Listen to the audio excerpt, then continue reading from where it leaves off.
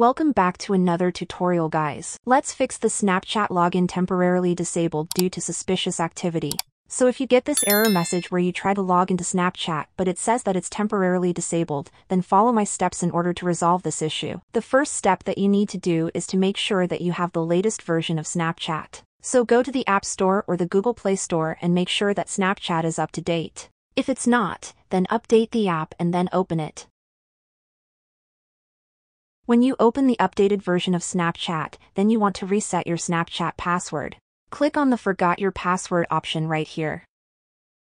And then it will ask you if you want to reset it over your email or phone number.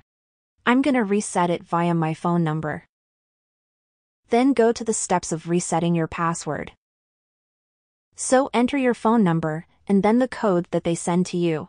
And after that, choose a new password for your Snapchat account. When you do all of these steps, you should be able to log into your Snapchat account without any problems. So if this video was helpful, then leave a comment down below and subscribe to the channel for more tutorials like this in the future. Thanks for watching and see you in the next video.